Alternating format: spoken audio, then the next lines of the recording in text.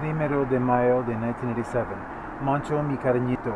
I'm sorry I haven't written you since my arrival in Mexico, but I was first overwhelmed, then exhausted, and then heartbroken by everything around me.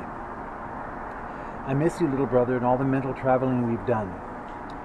I'm sad to disappoint you, but I have been very ill for the past 2 days and feel the need to return to the safety of Cancun. It is a haven of psychological safety too, for my heart is very heavy. I've seen so many sad things, sad people, since my arrival in Merida 4 nights ago. Children with children of their own, bent, wretched old people, blind, legless, crippled, and spiritless people littering the streets. You pass by one and there's another a few yards away. So what can I do? If I gave one 100 pesos, it might lighten my conscience ever so slightly. If I gave away all the money I owned, then the streets would devour me and my palm would be held open to the blazing sun, as it is for so many people here. So I do nothing.